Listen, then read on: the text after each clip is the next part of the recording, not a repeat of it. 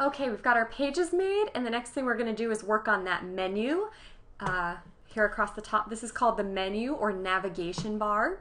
So we're going to go into our dashboard, we're going to hover over appearance, and we're going to choose menus from the appearance section. Okay, now what is this we're looking at?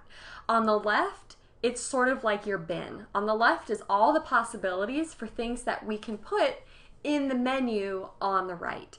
On the right is showing us the menu we're making. So it says give your menu a name above, then click create menu. So let's call this navigation, and let's create a menu.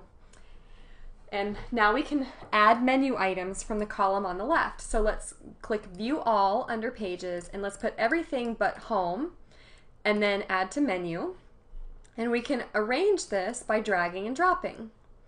So let's put portfolio, then blog, then contact. Now I want to talk about a few things while we're in here.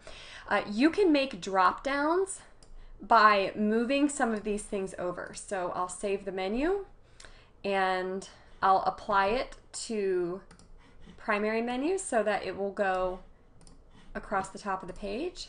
So this is the primary menu location right here, and you can see resume and blog are now drop downs. I don't actually want that, so I'm going to go back in and move them over, but that's how you can make drop downs. So I'm going to save that menu. I also can do some really interesting things here. I can have links to other places. So if I want a link to Blackboard, I can type that link in and I can call it Blackboard.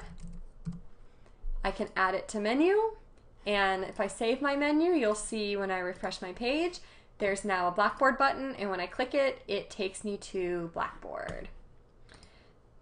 So these are just all the options over here on the left. If you want to add pages that you've made, if you want to make these custom links, and categories we'll get to in a bit. We don't really have any categories for here. So the important thing about this menu is that you tell WordPress where it goes.